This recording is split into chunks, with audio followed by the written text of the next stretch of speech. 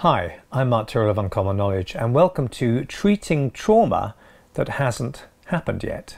How I treat imaginative trauma, such as fear of flying or fear of public speaking. Imagine this: you're terrified, you're scared witless, and it feels like you're about to die. And you might ask yourself, how will it ever be all right? How will you survive this? And you feel traumatized, not by a past experience, but by the prospect of a future one. Now, it's important to remember that imagination is so powerful. And occasionally, I get a traumatized client who hasn't actually had a traumatic experience, but they're still suffering because they've traumatized themselves through their imagination of some future event. Now, one thing I do when a client comes to me with such a fear is to go into extremely calm and objective detail about what will likely happen in this upcoming event that they're terrified of, and yet they've never experienced before. Now, probably 99% of the time, we treat people for experiences that they have actually had. So whether it's an assault or a phobic memory or some other terrifying past event. Generally speaking, you could have had a whole therapeutic career and just use, say, the rewind technique for traumas that have actually happened. But occasionally I'll use rewind for something that hasn't happened, such as a speech that someone's got upcoming. Maybe it's a presentation they have to give next week and they've never done a presentation before, and they've terrified themselves through their imagination of the experience. So, maybe, as I said, it's the first presentation they've ever done. And what I want to do is to give them a template for the experience. So I might describe, because I have a lot of experience with public speeches, I might describe the way it kind of goes. Okay, so generally the first couple of minutes, your arousal levels are a little bit higher when you give a speech. Then they'll tend to go down as your unconscious mind realizes you're not going to be attacked by this alien tribe, that actually some of them are quite friendly and you're into your stride. Some people look friendly in the audience, some people more blank. This happens and that happens, and you switch your slides, and often hopefully people will laugh at the right places at the jokes, and at the end people clap, and some people will come up to you afterwards. So I'm just describing a typical sequence of events in the situation that they've terrified themselves over. I'll describe the whole pattern of the speech and then rewind them back through it, and then fast forward them through it again, so that we can take out the kinesthetic effect, the emotional arousal from the experience ahead of time. So you're kind of doing positive future rehearsal within the rewind. You're incorporating the rewind technique, the de-traumatization technique, into that future rehearsal. So, when they're seeing themselves do the speech in fast forward, they're seeing themselves look relaxed, calm, approachable, and enthusiastic, or whatever other characteristics you'd like to have, that they'd like to have in their presentation. So for flying, again, we want to set the template. We want to lay out the whole experience so it all feels familiar when it does happen, even though it will be the first time. So I'll describe to them the experience of flying in quite some detail. And the reason I'll do it in quite some detail is that every bit that they then encounter of what I've previously described, they can inwardly think, yes, he said that would happen, so that's entirely normal. Okay, so if they've envisaged some horror story to do with the flying, I certainly don't discuss that with them in great depth or get them to visualize that. I don't want to embed that deeper within their psyche, so I won't do that. The only time I did that, in fact, was with a guy who'd been on a flight and he'd taken some LSD before the flight, and he'd fallen asleep during this trip, in two senses of the word, on the flight, and he'd experienced the plane crashing in his trip-induced dream, and then he'd woken up and then the plane had really been crashing, but that was a dream within a dream, and then finally he really woke up and realized the plane wasn't crashing. But then he was traumatized by the imagination produced by his acid trip, so we rewound the memory of that, and then he could fly again.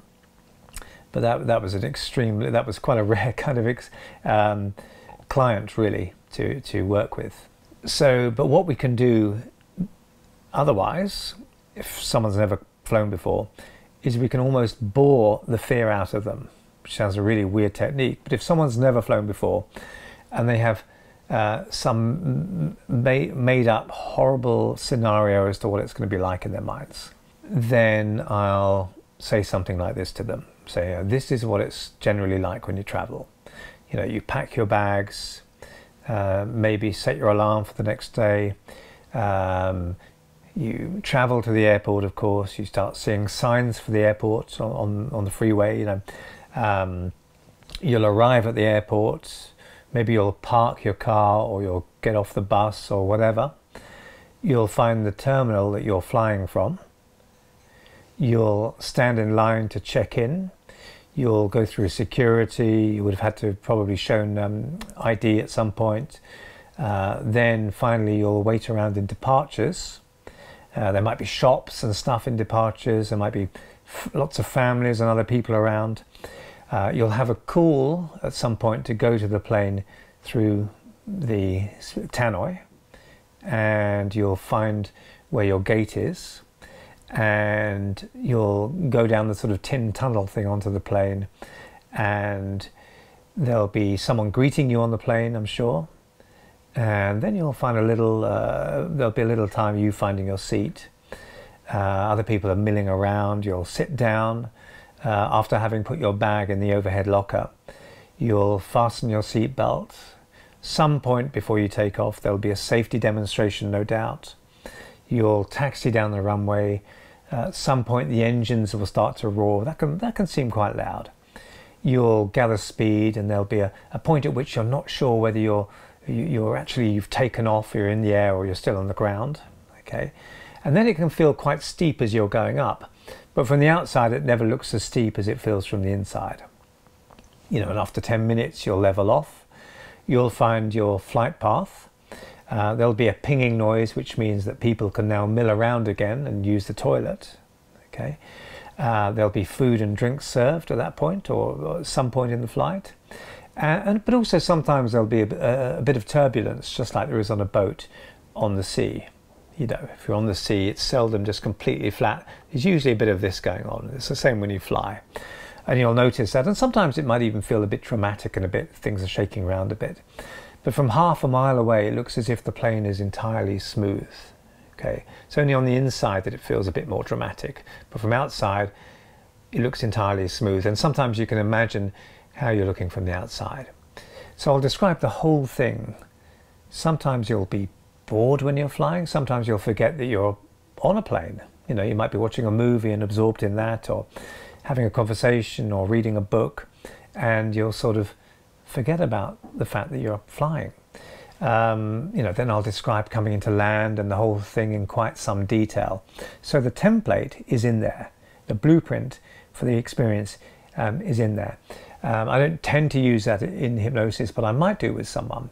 But we can be quite hypnotic conversationally when we talk about that. Then I'll describe and I'll suggest that they can close their eyes, and they can, in a few moments, just rewind through the whole experience. So we take them to the end of the flight when we're coming out at the other airport, and then we're rewinding them back in time through that experience very calmly that they haven't had yet, and to before they even pack their belongings. Okay.